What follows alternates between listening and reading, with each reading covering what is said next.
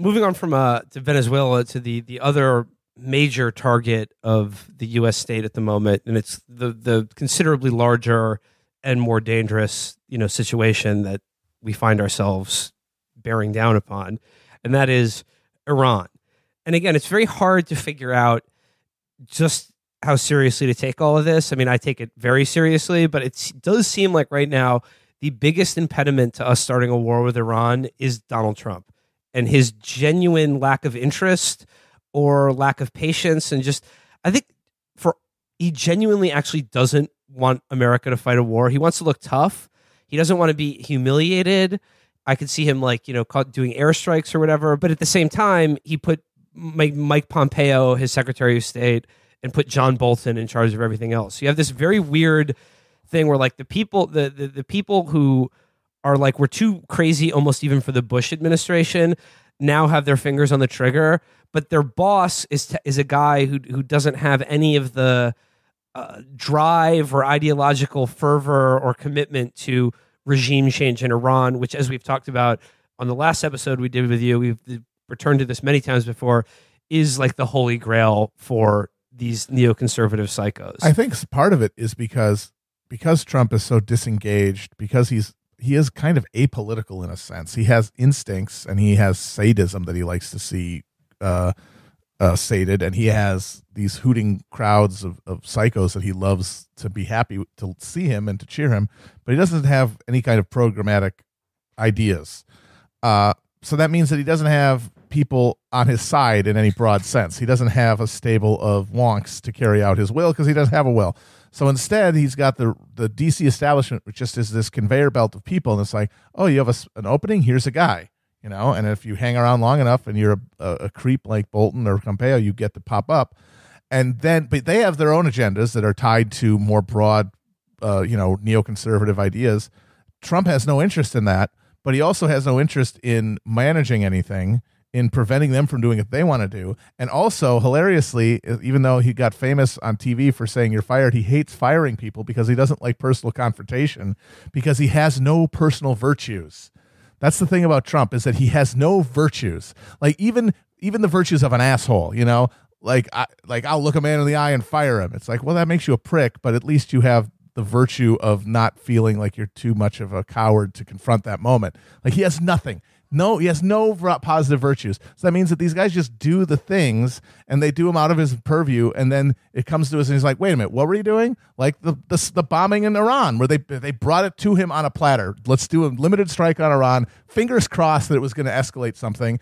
And at the last minute, he's oh, this is actually this is committing me to something that I do not have anything like the stamina or will to do. So he pulled back. And so, but the thing is, he won't fire them. He won't get rid of them. So they're going to keep doing it. They're going to keep poking the fucking bear until something happens that forces Trump's hand. Which is why this situation is, both surreal and terrifying.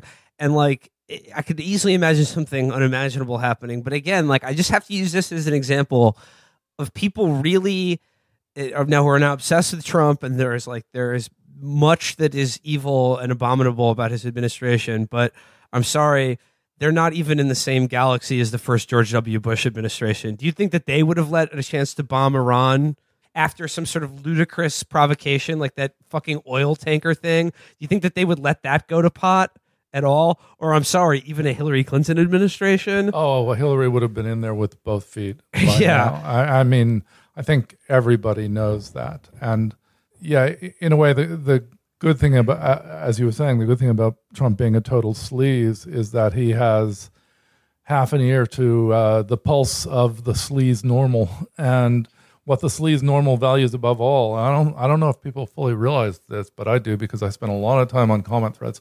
What they want is noise. What they want is not necessarily a bunch of body bags coming home.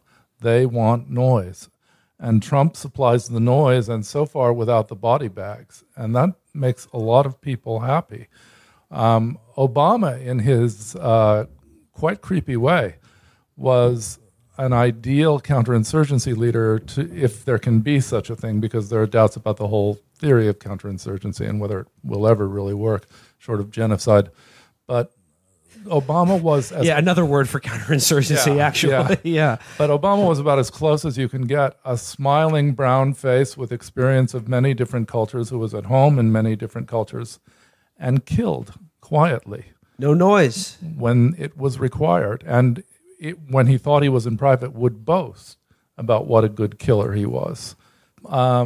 Trump doesn't have that kind of finesse. And part of the reason the hidden wacko Norm hated, there are a lot of reasons they hated Obama. One of them was he didn't bark enough. He didn't make enough noise for them. And the fact that he actually killed those the security state thought needed killing was by no means enough recompense for them, because they literally wanted the noise. And Trump so far has figured out a way to supply some of the noise without some of the killing. The question is how long he can do that, because, as you say, this creates a very unstable situation. And you don't really want an unstable situation with Iran. But then I don't know how to talk to people in America about this. The headlines say, Iran just broke the agreement. You mean the one that we purposely reneged on after it was carefully? Yeah. You can't break an agreement that you loudly and publicly reneged on. No, John, I mean, like, I've been reading a lot of the angry American commentariat where they were like, Iran was in violation of this deal even before they signed the deal. And it's like a very Philip K. Dick thing going on here. It's like, now wait until last year or something like that. Like, but it does seem like, whether you're the American Enterprise Institute or Brookings, that's our array that's our range of options here. For them, Iran will always be the bad guy, because, as we talked about in the last episode we were on, Iran's a bad guy because they won their revolution and they still have their country, and they've bloodied our nose terribly many times since then, perhaps most recently in the war in Iraq, which they won. Yeah, Iran is the clear winner of the war in Iraq. And the 2006 invasion of Lebanon. The Israeli invasion of Lebanon. Yeah, their so-called proxies are on a big, big winning streak.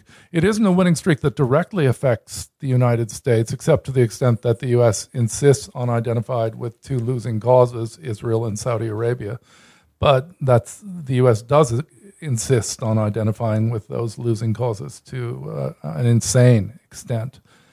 So, they have to be punished in some way, except of all the countries in the world, Iran is one of the hardest to punish. I mean, what are you going to do to them? I mean, they're like, De Niro at the end of that fight with the three guys in Cape Fear. Like, I can out philosophize you, counselor. It's going to take a hell of a lot more than that, counselor, to prove you're better me. I thought you were going to say De Niro at the end of Raging Bull. That would knock me down, Ray.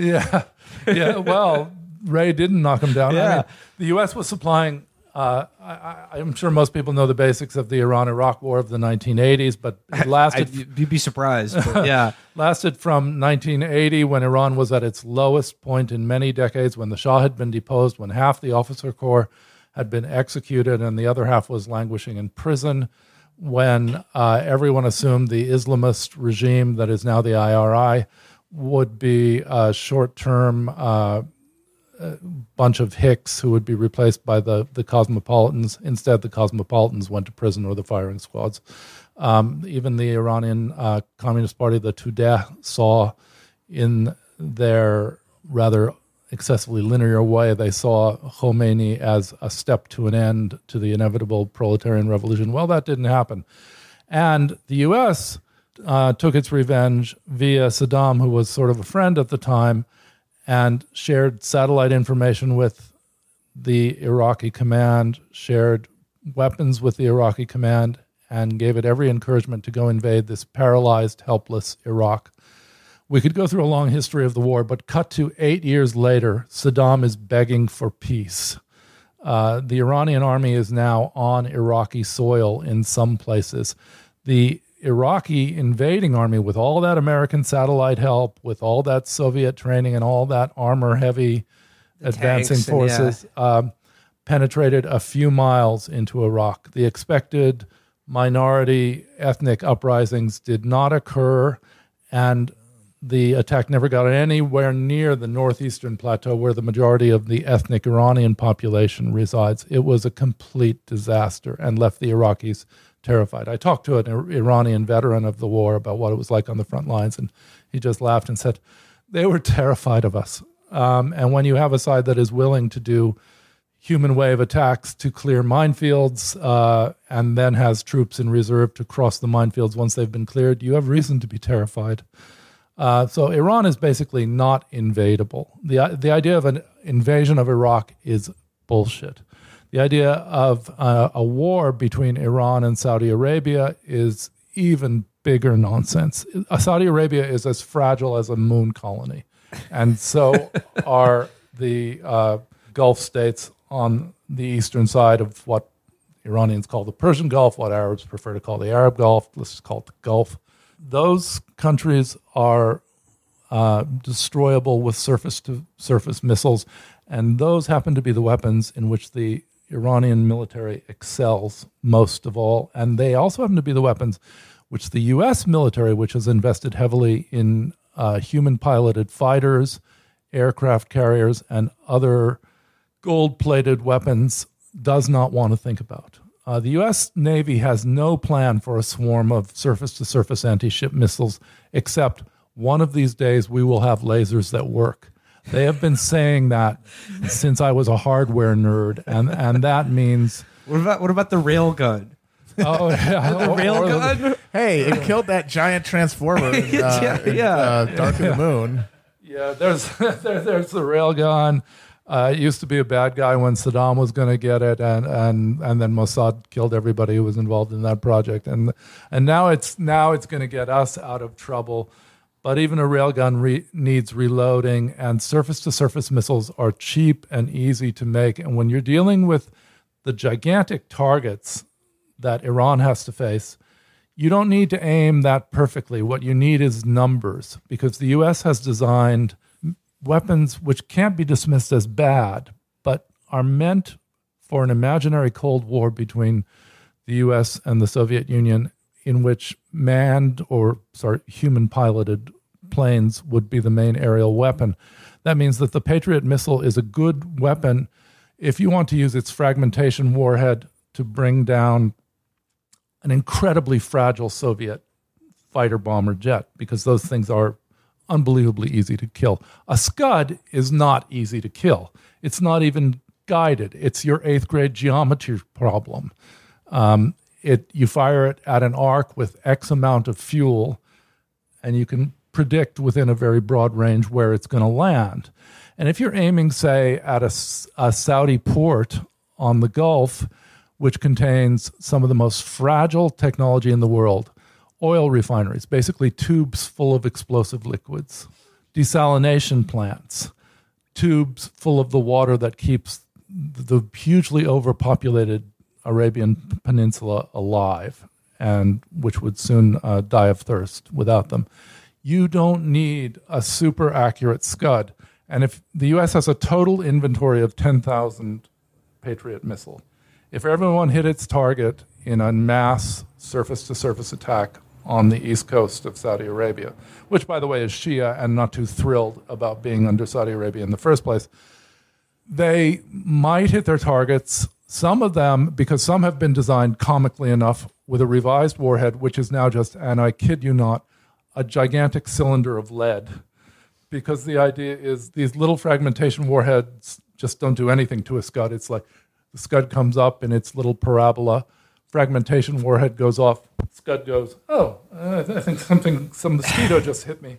So it's like a fist that'll just punch it out of the air. Yeah, or at least deflect its course. I mean, yeah, think how hard a physics problem that is. Yeah. And how easy a physics problem it is to design a new model Scud. And Iran has been designing bigger and better and longer range, some guided, some unguided, surface-to-surface missiles for decades, getting some of the technology through North Korea, some through, God knows, Ukraine. There was a time when you could buy anything in Ukraine and the Soviet Union. The CIA bought most of it, but I really doubt they bought all of it. And all you have to do is create a sufficient number that you can overwhelm these Patriot batteries because it takes a while to reload a Patriot. It usually carries groups of 4 missiles to reload, and you cannot say, "Wait, hold on, we're reloading." This is not a war that has to be fought fair. So the idea of even fighting a proxy war on behalf of Saudi Arabia against Iran is a lie. It's a lie that's being peddled to a lot of people. The idea of an invasion of Iran is more than a lie; it's a joke. They should get some of those S-400s. I hear those are much better than the. They're bigger. I think. I think what you need in a coming war is quantity, because the coming war, quantity and variety, because the coming war, and this is something the U.S. has been as slow to realize as the Spanish tercios were to realize before the Battle of Rocroi disillusioned them in a hurry. When you have a successful technology, and since 1945 we've had what seems to be a sufficient successful technological mix, there's a huge interest in not disturbing it. But what do you do about drones, for example? Drones are already in use by people with very low technical level. Houthis got a bunch of drones, right? Yeah, the Houthis have drones. Islamic State had drones. All you need is a little drone to go over the target, and you wave down to them and flip a switch, which releases a catch, which releases a grenade, and you have the world's cheapest air force. We are not used to that. We are used to having complete air superiority. So to shoot down drones, you need a mass of tiny little, hornet size. A giant butterfly net. Yeah. A net might work too, but you need a whole bunch of new technology. To shoot down giant parabolic regional missiles, you need much bigger weapons. So, John, obviously the people whose job it is to know this shit at the Pentagon or at think tanks or whatever, they can't be unaware of this.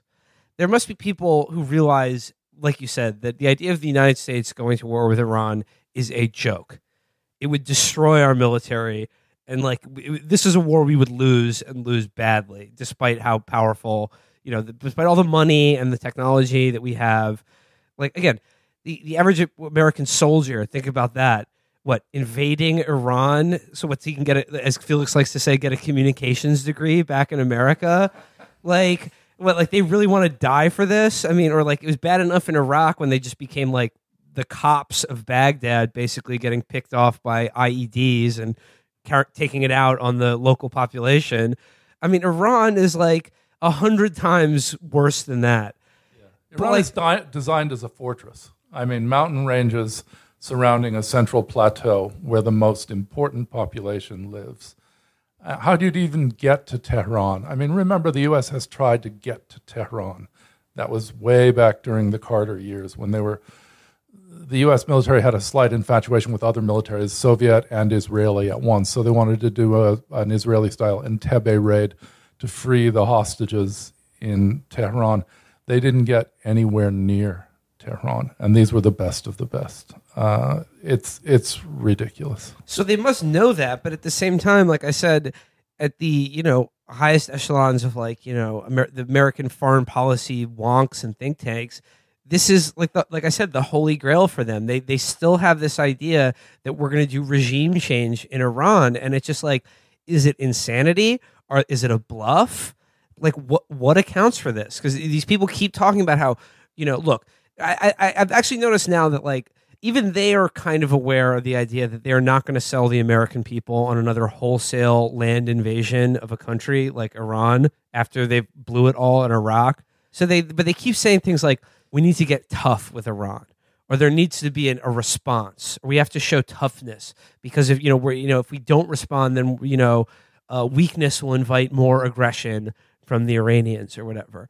It's just Is it just insanity, or is it just bluster, or what are these people after? That's a really good question. And on our show on Radio Warner, I frequently get hung up on questions of consciousness, as in what are they actually thinking? And I don't know what they're actually thinking because there aren't a lot of rational thoughts in range here. The point is, you could do a lot of damage to Iran. There's no doubt about that. The U.S. Can do a lot of harm. The U.S., if it wanted to, could annihilate Iranian cities if it was willing to break the nuclear taboo. And there were suggestions during the hostage crisis in 1979 that it do so. So far, the taboo has held, so it's unlikely that the U.S. would nuke an Iranian city. But if it did, it could certainly do that kind of harm. It could destroy the Iranian petroleum industry with cruise missile or airstrikes. If it used airstrikes, it would lose airplanes. There would be prisoners of war. It would look really ugly. But that's as far as I can go. It could do a lot of harm. But what people who think about that don't factor in very well is Iran, with its allies, especially Hezbollah, is the best in the world at doing counter-harm by means that you do not expect and in places you do not expect. For example, Hezbollah has shown an ability to strike throughout Europe, throughout the Middle East. Hezbollah is extremely good at assassination. I don't want to end up over-idealizing these groups. Hezbollah kills people. It does a very good job of killing people. It tends to kill the right people, which is harder than most people realize. Assassination is not as easy as the movies make it look. But if the U.S. hurt Iran, Iran would hurt the U.S. back, and not necessarily in the Persian Gulf. I've seen a defense research study which says, what's our first move in a war with Iran? And basically, when you get out of the euphemisms, it says, evacuate everybody from the Persian Gulf. So Iran seems to be thinking, yeah, the U.S. is going to have sense enough maybe to do that. So where have we seen these tanker attacks? And this is where I differ from the majority of, say, left analysts on this, who would say these are Gulf of Tonkin provocations all over again. They may well be that. The U.S. is certainly capable of staging something that dumb. But when you look at the locations, remember, they're all outside the Persian Gulf. There's a little enclave of the UAE called Fujairah, which is on the Indian Ocean, the open Indian Ocean. And the UAE, cleverly thinking Iran can cut off the Strait of Hormuz due north of this enclave and thereby close the Gulf, built a pipeline between its territory and this enclave of Fujairah on the Indian Ocean. And the thinking was obvious. This way, the Iranians can't get us. We bypassed their choke point at the Strait of Hormuz. So a few weeks ago, somebody very carefully, without sinking a ship, without hurting a single human being, disabled 3 of those tankers in port in Fujairah. The U.S., of course, refused to get the message or get any message. A bit later, somebody disabled 2 tankers on the open ocean, in the Indian Ocean, far outside of Fujairah. At first they said those tankers were torpedoed, and everybody laughed because a torpedo impact can be noticed instantly. It's meant to break the ship in half and sink it. This, on the contrary, hit the ship from the top and set it on fire, and the captain of one of the ships said, we were hit from the sky by something that dropped an explosive, like, say, a drone. So that seems to me to be, okay, maybe it was Gulf of Tonkin, I don't know, but it could just as easily be a smart and extremely restrained way of saying, you guys are not thinking clearly. You're not thinking what we could do. And I'm one of the supposed Iranian provocations is they shot down a U.S. drone. Yeah, and that was one of my favorite things because it was like they shot down our drone. That drone was 2 weeks from retirement. Francis Gehry power cord. Millions of circuits died. They were dreaming their Danny Glover lives, showing Mel Gibson the pictures of their boats when they retired. And all of a sudden they died. Yeah, and the other amazing thing about that drone, $222 million. Hilarious. Hilarious. I always thought the drones would have a trouble competing with a piece of crap like the F-35 because you get 4 F-35s for the $1 billion if you're lucky, and it's probably going to go higher. And I thought, the problem with drones is that they're cheap. Well, they fixed that one. Yeah. The depending on contracting. Yeah. No, again, why can't we have universal health care in this country? It's just too much money. Who's going to pay for it? Be realistic, people. We could have had fucking universal health care and college debt forgiveness for like the F-35 program, basically. Oh God, yes. Or something approaching that. The flying guillotine instead. Yeah. And some of those kids might actually have been effective workers, unlike the F-35. All right. Well, newsflash to any Chapo listener: any kind of war or provocation with Iran, extremely bad, extremely bad. Do not want. Or the idea that I mean, did you see this clip of Bernie Sanders on Face the Nation, where the woman was like talking about, well, Trump, he decided not to do a strike, and he was like, oh well, he set it on fire in the first place, then he puts it out, and then she was like, well, it was a limited strike, and he just goes, oh well, excuse me, I just didn't know you could drop bombs on a nation of people, and that's an act of warfare. Yeah. So this idea that there's any way that, like you said, like it will be, we're talking to them. And any response that we make with the idea that we'll do some limited airstrike to them and it'll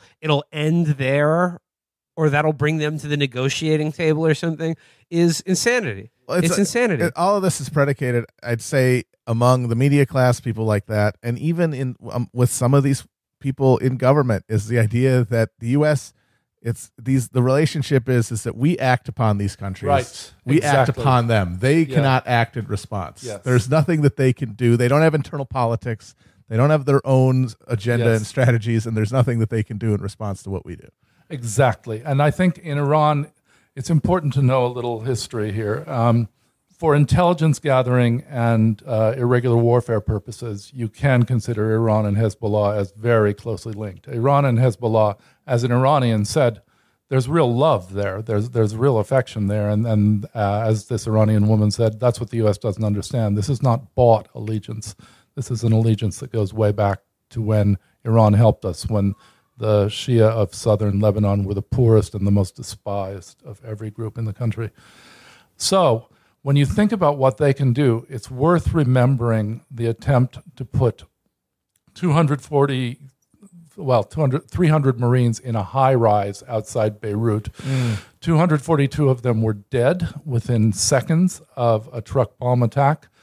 The next encounter between American intelligence and Iran/Hezbollah was the kidnapping, torture, extraction of all possible information, and eventual murder of the CIA station chief in Beirut. And then the VBIED, that is car bomb attack on the CIA headquarters in Beirut at the time it was having its overall Middle East meeting, where anybody who was anybody in the CIA was in the room and died. I mean, this is not just a mixed result. This is annihilation. And there's no reason to suppose it would go any better now, because Iran is the winner of the Iraq War. Qasem Soleimani is going to be remembered as the hero and the victor of the Iran-Iraq War. The United States spent billions and trillions, probably $3 trillion, and 5,000 lives of its own, let alone how many, God knows, hundreds of thousands of Iraqi lives, imposing a Shia-led government on Iraq, which is by no means an Iranian puppet, but is largely friendly to Iran. So the situation is infinitely worse as far as a U.S.-Iran confrontation is now than it was back in the 1980s. And in the 1980s, just to remind everybody quickly, they kicked our ass. There you go. I mean, Eli Lake, are you listening? He's composing more battle raps. Yeah, he's going to diss the